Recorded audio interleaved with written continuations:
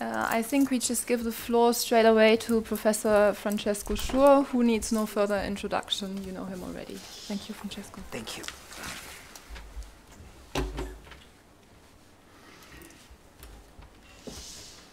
So, where are you?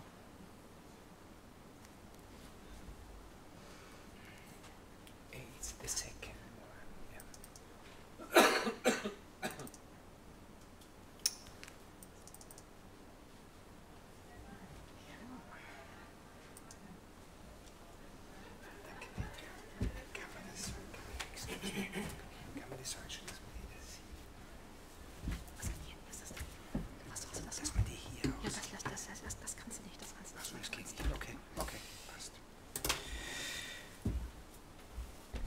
Thank you very much again for inviting me to this exciting conference, you know, there have been so many interesting presentations so far, and I hope that I can give a little contribution to the conference by talking about the topic Petra and I have agreed on when you were so kind to invite me, so the influence of big states on small states.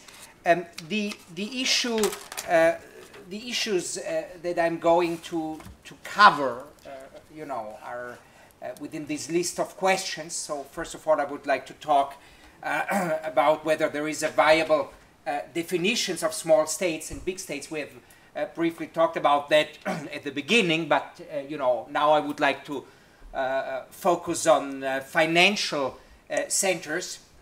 Then the question how this influence can take place, so which forms of influence actually exist.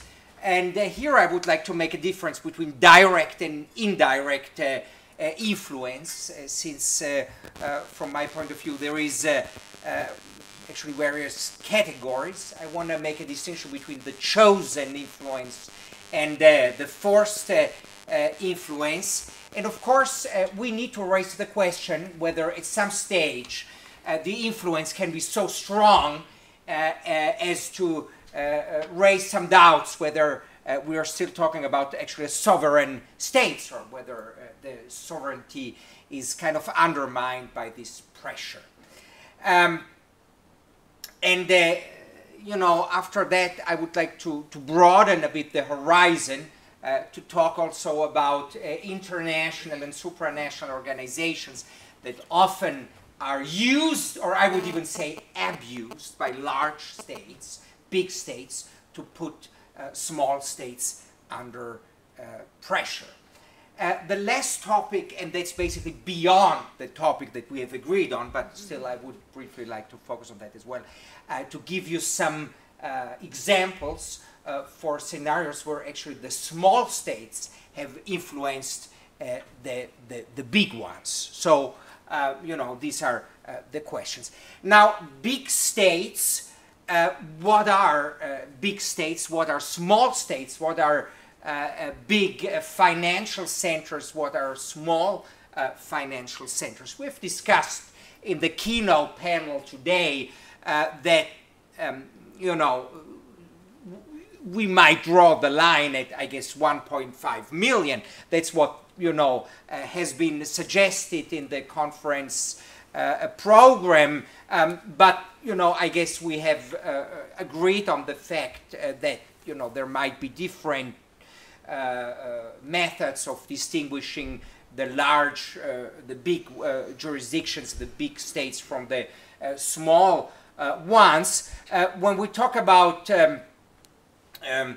financial centers, you know, we could think about is a financial center, so a jurisdiction that offers financial services as one of the major fields of the economy, you know, at a certain stage, like are there certain assets under management from from people, not resident people, so does this qualify a jurisdiction to be considered to be a big financial center?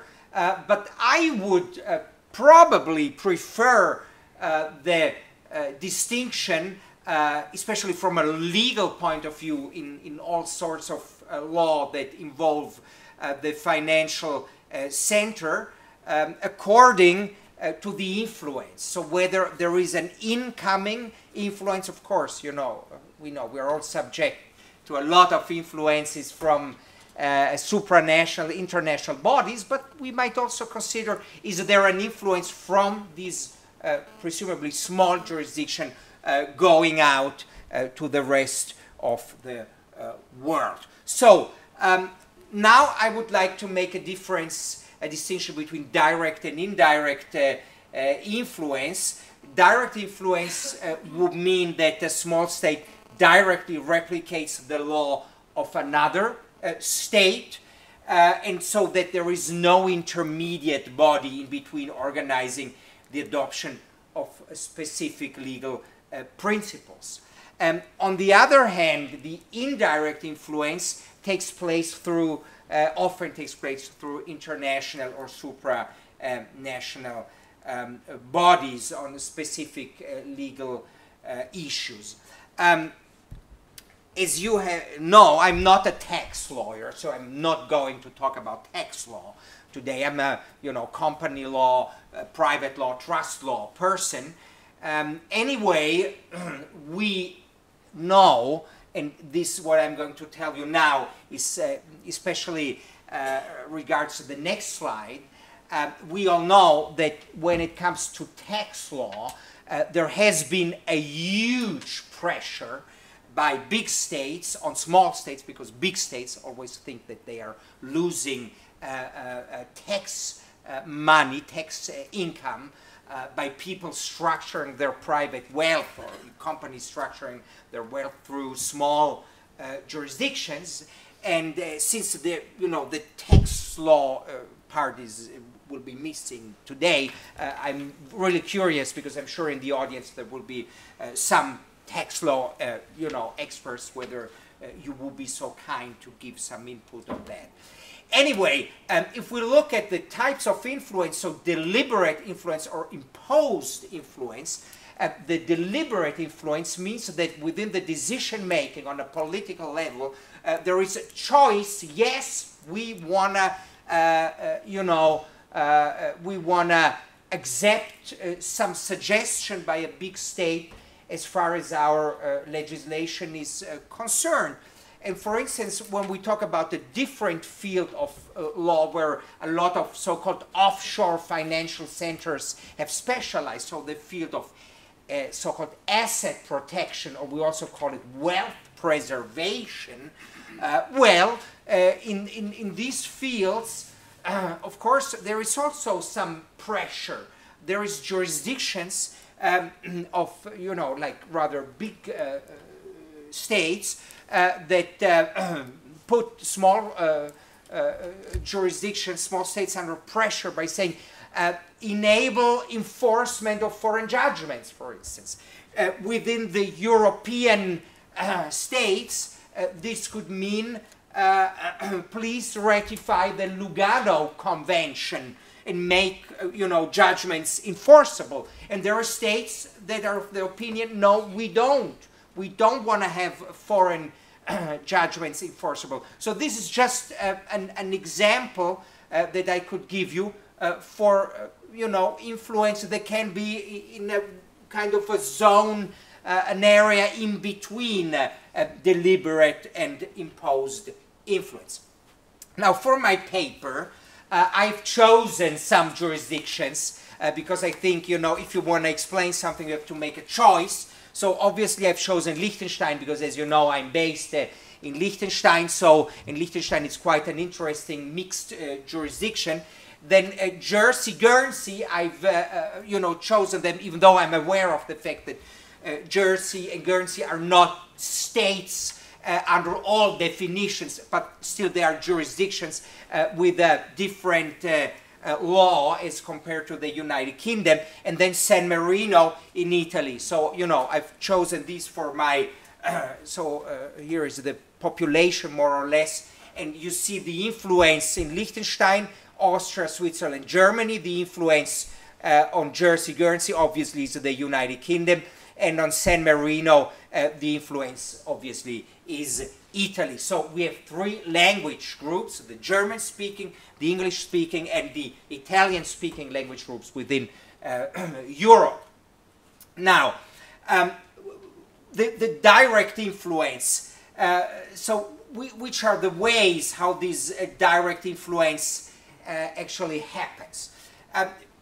Due to my, experience, it happens through common history, proximity, meaning geographically and culturally, the common language, and last but not least, the judiciary. So let me give you basically a bit of a flavor of what I'm talking about.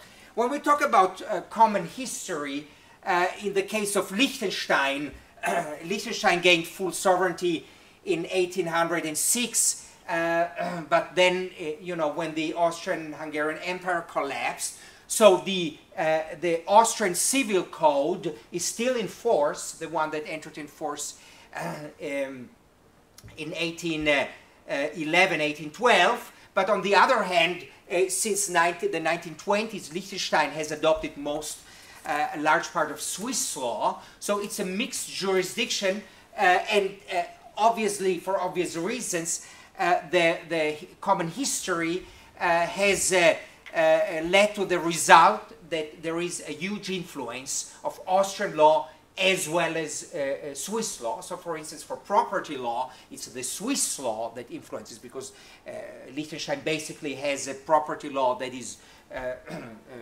inspired by the Swiss, whereas, for instance, for contracts, obligations, torts, it's the Austrian law. So, a Liechtenstein judge would look at Swiss cases for property law, would look at,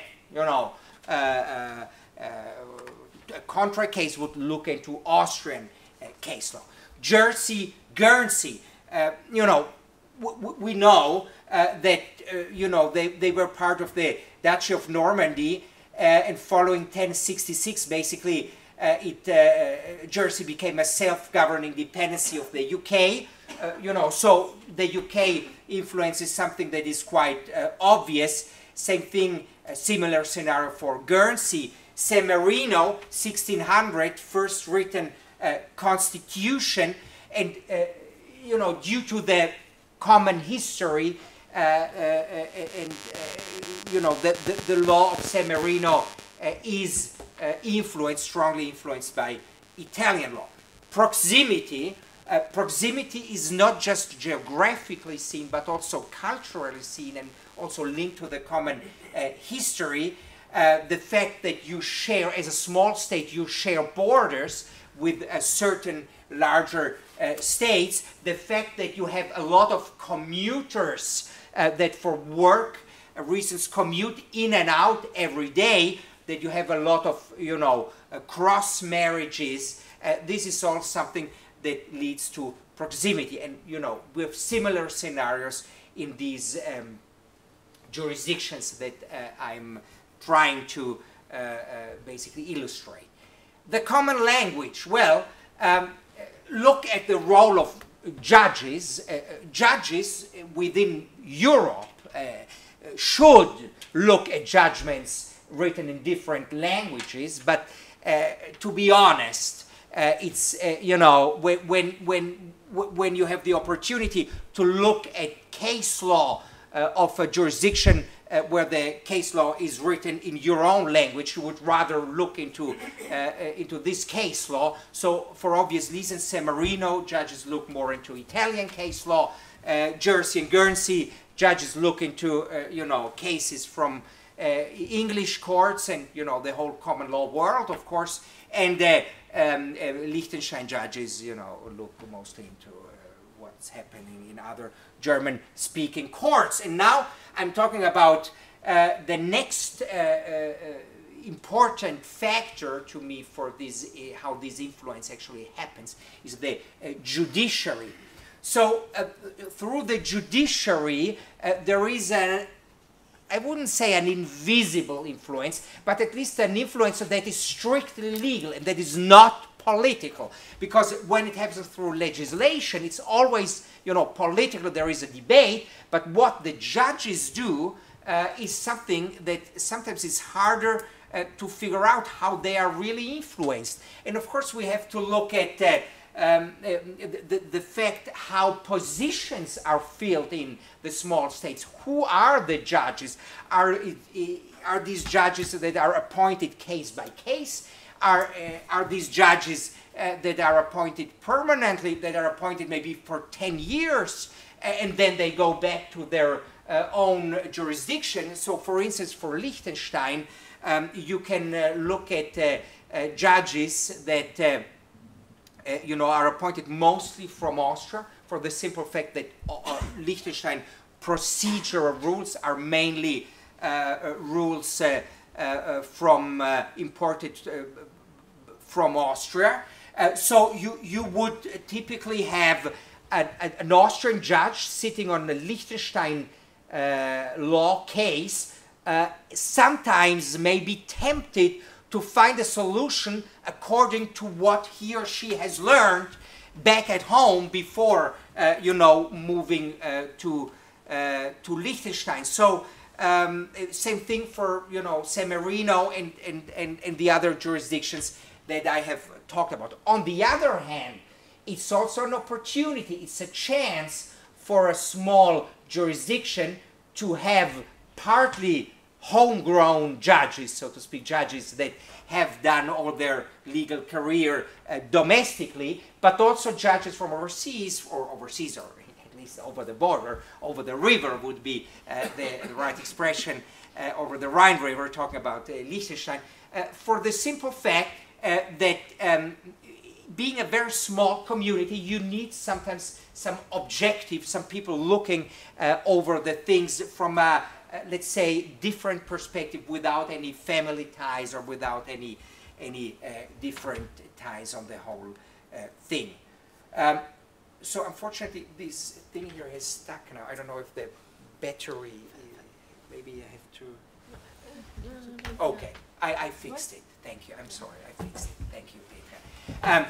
Now, let me give you a brief summary of that. The influence can be deliberate. The influence in financial issues often is not deliberate, but forced from the, you know, big states on the small states, and often, you know, for reasons of efficiency and also for reasons of lack of resources in the small jurisdictions, actually, it's great to have the influence. So influence often is something that we have to see very positively. Now let's talk about the indirect influence. Well, talking about the jurisdictions that basically use, or as I mentioned at the very beginning, abuse their position for the influence. Well, these big states, they, you know that in the international, supranational or international bodies, they have politically seen, they have much more power. They decide what's on the agenda and what's not on the agenda. On the other hand, if you look at small states, they are typically overrepresented when it comes to voting. So even in the international, you know, bodies like European Union, European Economic Area, FATF, OECD, whatever, you know, small states can try, should try for financial, for their financial agenda, actually, to put on the table their position, and they should, you know, try to specialize on certain fields and to make themselves heard by the big states that at the end of the day are the ones that are more powerful. Another, you know, field of indirect influence are the so-called academic harmonization projects. Nobody really takes them seriously, especially on a European level, simply because, you know, expectancies were really high 20, 30 years. And when I went to law school, everybody said, well, in a few years' time, we will have a European civil code. Nothing happened. Apart from that, I'm not going to talk about the Brexit, don't worry. But, I have the feeling that things are rather going to the totally different directions. But still, national legislators, they look on what has been done on these working groups, on contracts, on torts, on insurance. And I'm, quite confident that if we really carried out, and I don't think this has been done on an academic scale, but if we really did a research looking at what has influenced legislation of small states over the years, I'm sure that what has been done in these working groups is rather realized in small states that are more flexible, that are faster in enacting good solutions than in big states. Now, last topic that I would briefly like, to mention here is the influence of small states on big states. So, in my paper, basically, I want to prove that the influence is not a one-way street, or should not be a one-way street. Often it's a one-way street, especially when it happens with force, with pressure, with non-deliberate, so non-chosen influence. But once the influence happens with a dialogue, that the big states can learn a lot from the small states, especially when it comes to niche products in the financial world, in the financial industry. So let me give you a few examples out of the Liechtenstein legislation. When you look at company and trust law, Liechtenstein's legislation in company and trust law has been enacted 90 years ago, in 1926, and since then the Liechtenstein legislation on foundations, especially in trust, has been exported to many jurisdictions. You might be aware of the fact that many jurisdictions in the field of trust law are so-called designer jurisdictions. So what they did, they took the traditional trust law and they gave up the rule against perpetuities. They gave up the principle that private purpose trusts are forbidden, are void. They gave up the principle that trusts typically are not revocable by saying, well, yeah, our trusts are revocable, our trusts are eternal, our trusts are basically can be purpose trusts, and we're aware of these pieces of legislation, from many states within the United States, for instance, Delaware, South Dakota. We're aware of that from many Caribbean jurisdictions, but hardly anybody is aware of the fact that this has been basically written down 90 years ago in the Principality of Liechtenstein. So the legal transplant that happened back then was basically the first step of moving into a world of being a designer jurisdiction. So basically creating a financial center that should attract, money from overseas. And here is when the whole world, so to speak, of competition between jurisdictions comes into place. At the end of the day, I personally look at the law as any resource, as a resource. It's a resource for a jurisdiction.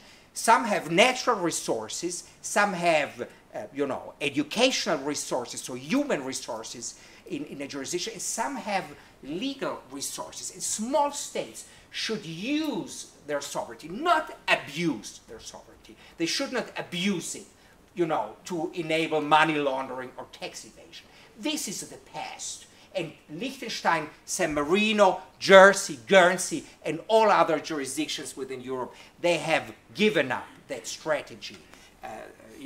That belongs to the past. But still there is so many advantages beyond tax law, beyond saving taxes, for choosing specific jurisdictions you know, for instance, because jurisdictions offer better services in the trust and fiduciary service industry, because jurisdictions have a better regime in the field of succession planning, because the asset protection, I'm talking about not fraudulent behavior, I'm talking about legal asset protection, because it works differently, because it works in a better way, because you can diversify within a company. For instance, you can diversify the liability.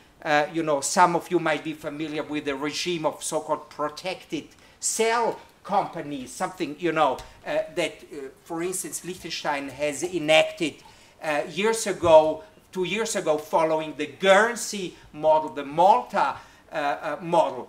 So the influence, the cross-influence between jurisdictions, and as well the fact that some small jurisdictions that offer a very clever solution can export their law. So meaning we'll find big states that actually imitate, you know, that create similar solutions in their legislation, inspired by the legislation of small jurisdictions. This should give us some hope that small jurisdictions actually, and this goes especially for the financial topics, are not in a weaker, but are actually in a stronger position than the big states. So the answers to my questions, I will, you know, leave them to the, you know, paper, the written version of the paper. But I'm sure that if we have some time for a discussion, you know, we can together, you know, find some answers to the questions that I had a chance to raise. And thanks again for the invitation to London. Thank you.